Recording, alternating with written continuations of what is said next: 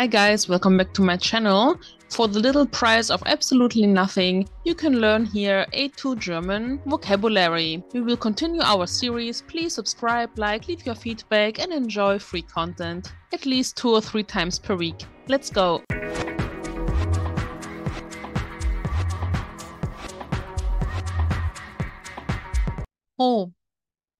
Pro, meaning pro. Pro Seminar verteilen wir 40 Kataloge. We hand out 40 catalogs per seminar. Probieren, meaning to try out. Man muss im Leben alles mal probieren. One has to try everything in life once.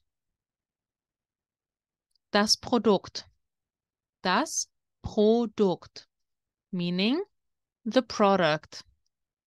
Die neuen Produkte sind ein großer Erfolg. The new products are a big success. Das Programm, meaning the program. Welche Programme schaust du gerne im Fernsehen? What programs do you like watching on TV? Das Projekt, meaning the project. Wer ist der Leiter des neuen Projekts? Who is the leader of the new project? Prüfen, meaning to check, to examine. Du musst regelmäßig deine Autoreifen prüfen. You have to examine your car wheels regularly. Die Prüfung, meaning the exam. Glaubst du, sie hat die Prüfung bestanden? Do you think she passed the exam? Der Pullover, meaning the sweater. Der Pullover steht dir nicht gut, er ist zu groß.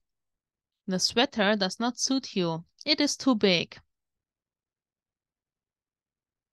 Putzen,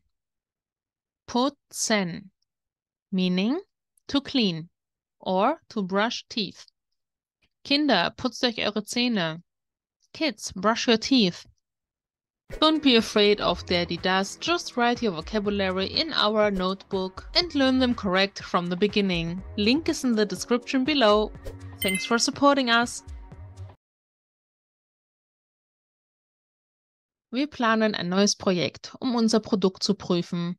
Mit dieser Allzweckseife soll man alles putzen können, von Glas bis Textilien, zum Beispiel Pullover.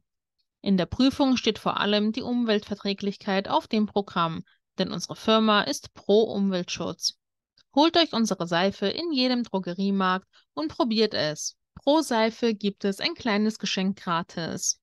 Keep in mind that I used both versions of Pro. If you don't understand them, please check the first slides again. This is it for today. Thank you for being here. Please like, subscribe if you like the content and you want more. I will see you very soon. Bye!